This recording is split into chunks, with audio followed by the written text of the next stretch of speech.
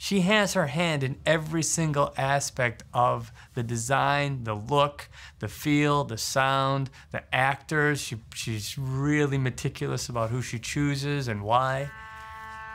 She's a treasure, man. There's very few filmmakers like her. Very few.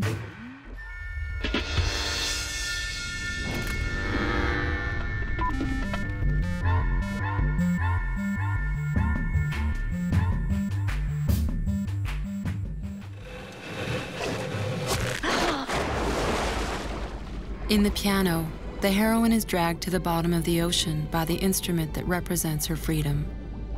Ironic and surreal, the image speaks to the paradoxes faced by so many women in Jane Campion's films. What dream did that come out of? To use that kind of wild, unconscious imagery. Like, come on, only Jane Campion. As beautiful as they are uncompromising, Jane Campion's films challenge convention with complex stories of love, power, art, and the volatile relationships between women and men.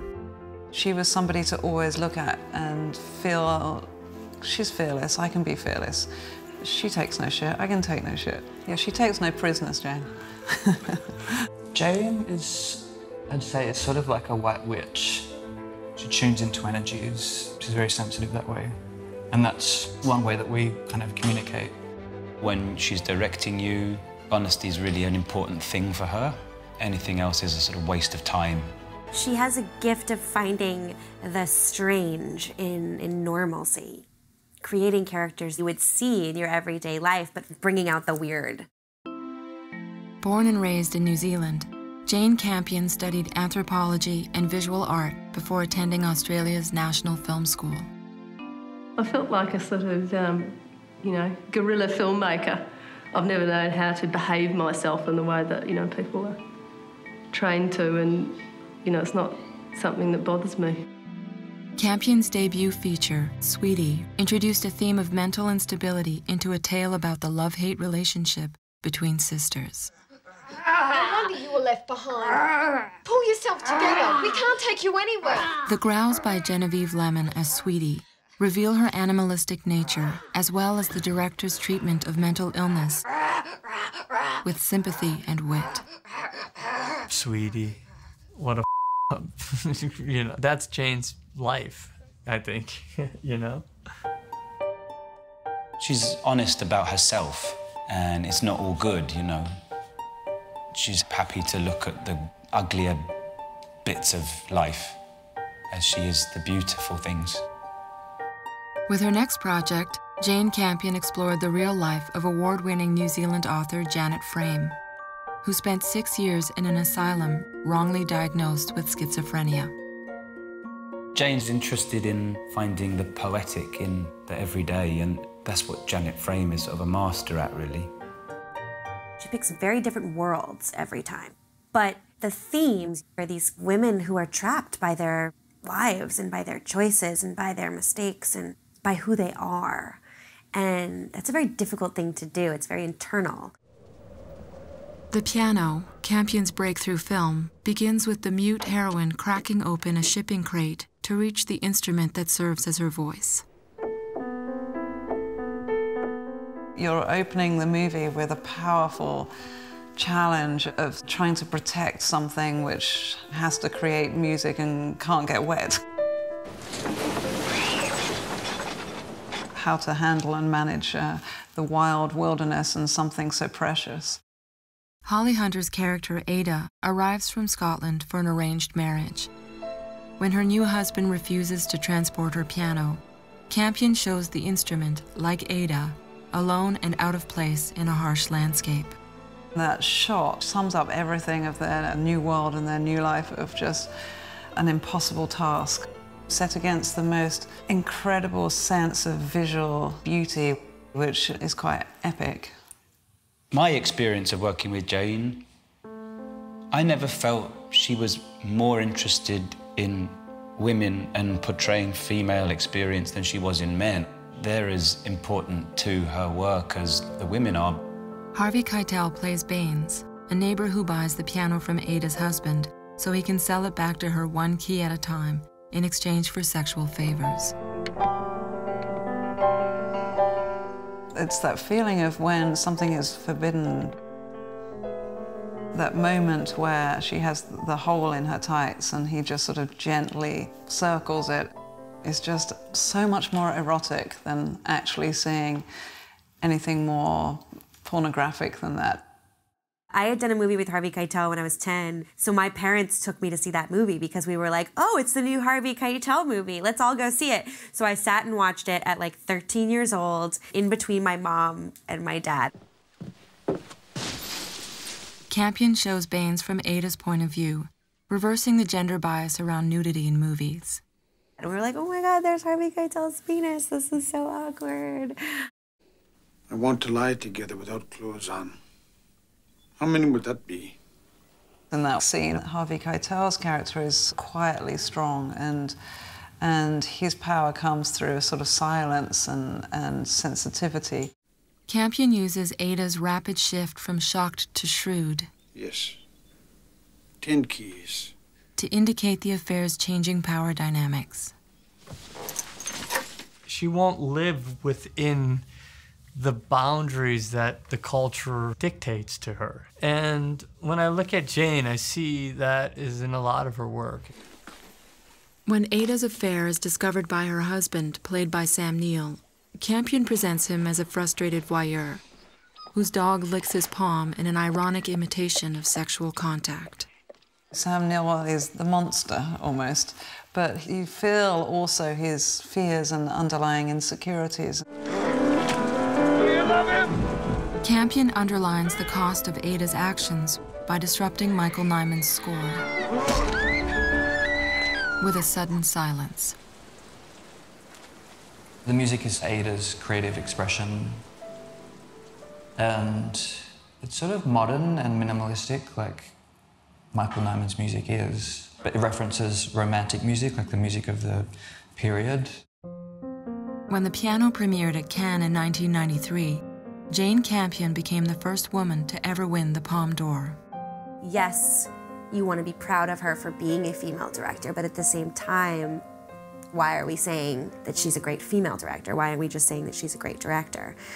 And I think that Jane would kind of get behind that argument as well. What I love about Jane's films is how the women are always complex and there are sort of unknowns and mystery, but they're also bold and powerful. The Portrait of a Lady, an adaptation of Henry James's 19th century novel, stars Nicole Kidman as Isabel Archer, an heiress who wants to experience life before marriage. Jane Campion opens her film with portraits of modern women, whose freedom is contrasted with the anguished image of a tearful Isabel preparing to fend off an unwanted marriage proposal. The thing that is in all of Jane's films and in Jane herself is a sort of wish and this need to be yourself. Nicole Kidman's character is tricked into marrying a con artist played by John Malkovich. It's a really dark film. It's a really minute study of a certain kind of toxic relationship. It doesn't look away, the film, it really, really goes there. I think that's what's amazing about Jane generally, is she really holds her nerve. Though it's Campion's first project with major stars, The Portrait of a Lady is a huge commercial failure. Jane had this big success with the piano and then made some films that people gave less attention to, but she's never pessimistic. You know, she's a really joyous person, and that always infuses her films, however strange or dark the territory gets. With Holy Smoke, Campion introduced another strong-willed heroine. Ruth, played by Kate Winslet, rebels against her suburban Australian upbringing by finding spiritual enlightenment in India. Jane has made many trips to India, so there's an autobiographical quality to it. It's a woman who's in search of an authentic version of herself. No, thank you. No, mate, thank you. It's fine. to depict Ruth's transcendental encounter with an Indian guru. Campion abandons naturalism in favor of a hallucinogenic take on Hindu imagery. This magical realism, it breaks the reality, and it gets so trippy and weird. Worried she's joined a cult, her family hires a deprogrammer to stage an intervention. Harvey Keitel in Holy Smoke, he's this really confident, sure of himself, intelligent kind of person who knows exactly what he's doing. Isolated in the Australian outback, Keitel's PJ tries to break Ruth's new faith. That whole movie is about exploring this sort of weird, culty kind of place and trying to get Kate's character out of it. And then it turns out that Harvey Keitel's character is actually the one who falls into the well. Marry me. Be my bride. By the end, he's in like a red cocktail dress. And it's that kind of reversal that I think is so genius about that movie. You're mad! Let me go! Harvey Keitel, the most masculine, spermy, tough guy. Jane puts him in drag. Even our own identities dissolve in the face of love. She writes these brutal men that are really easy to judge, but gives them this incredible vulnerability. Her villains often end up having a really weak or sometimes pathetic, embarrassing side. She's really willing to put her characters through the ringer. And for an actor, that's really, really fun. I had had a brain tumor, and I was out of work for a long time. And I get a call that Jane Campion wants to see me for this movie In the Cut. I was like 30 pounds overweight. The left side of my face had been paralyzed, so I could barely close my eye at that point. It was like, she'll never cast me. And so I had that kind of, Hollywood, We sat down, we started talking about the part, and instantly we were going in two different directions. Because I was so raw, I really asserted myself, and I really said what I thought it should be.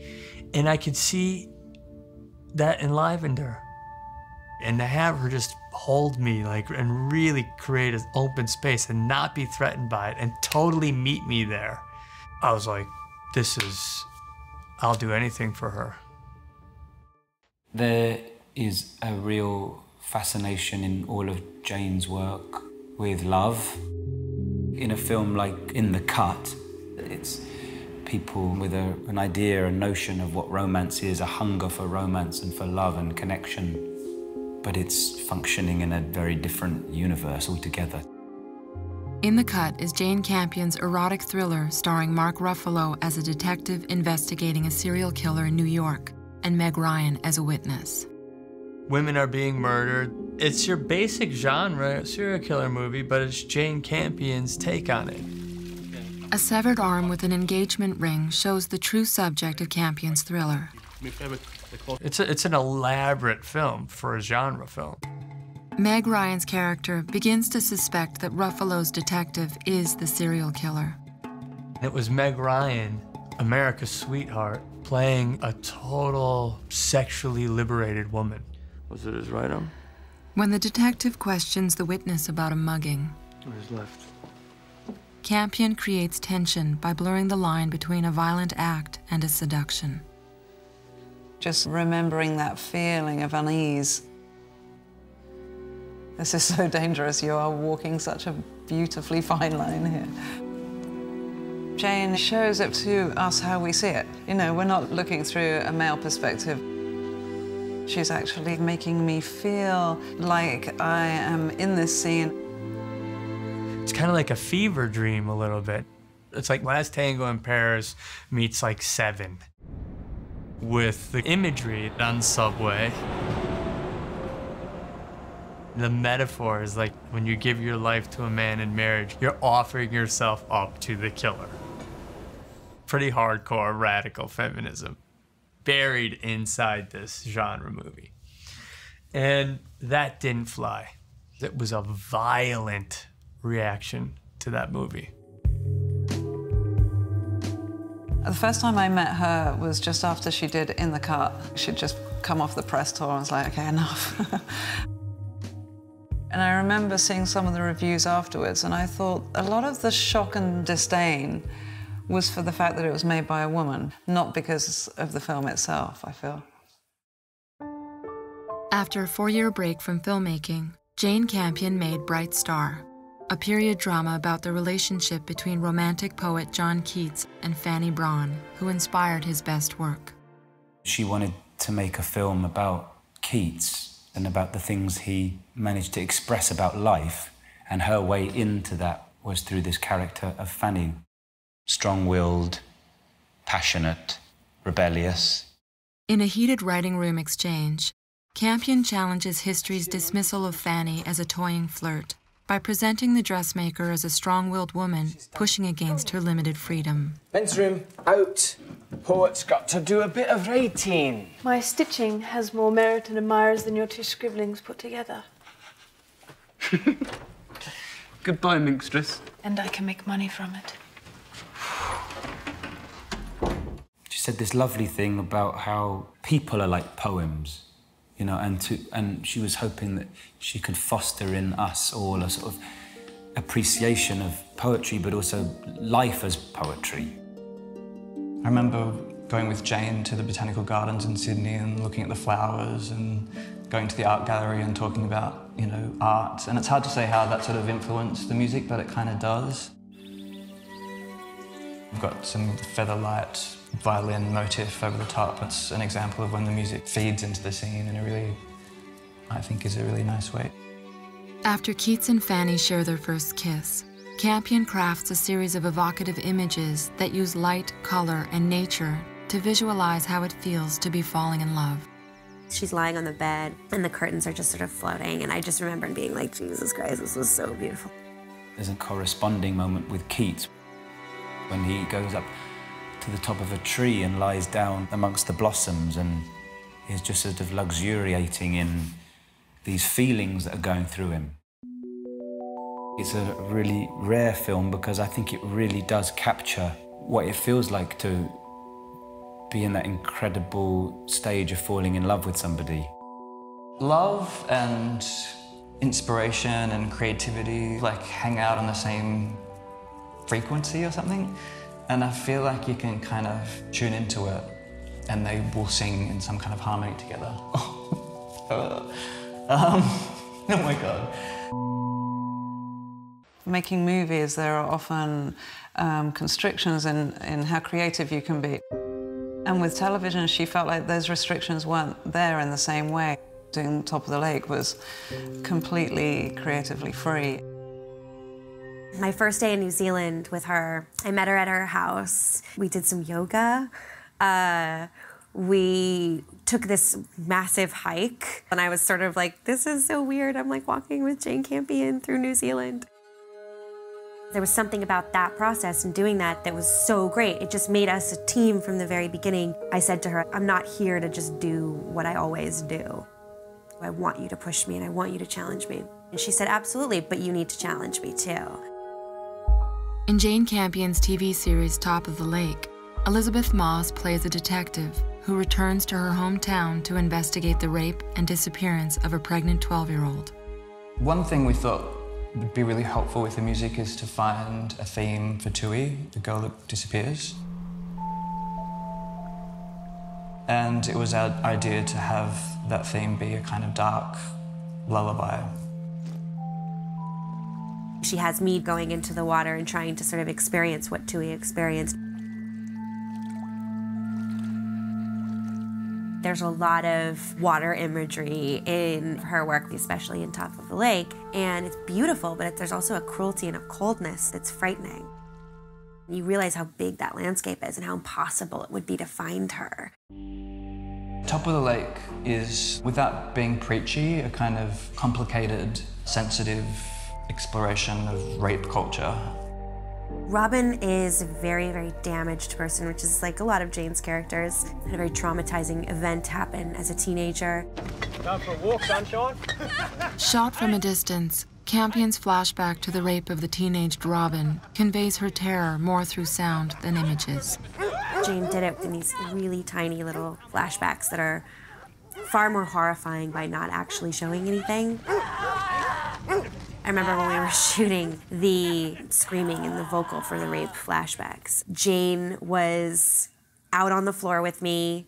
I had, the headphones on, we had the mic, and she was literally just like holding on to me and pulling me in different directions. Almost did it with me, these horrific screams. I've never seen a director like get up from the couch and go and actually do the ADR with you.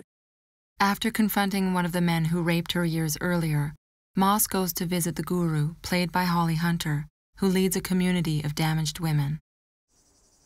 We are living out here at the end of the road in a place called Paradise. How's it going? Perfect? No. Rejecting the cliché of the wise matriarch, When's the next flight to Reykjavik? GJ embodies the impatience Campion feels with her own search for peace and self-understanding. Just get away from these crazy.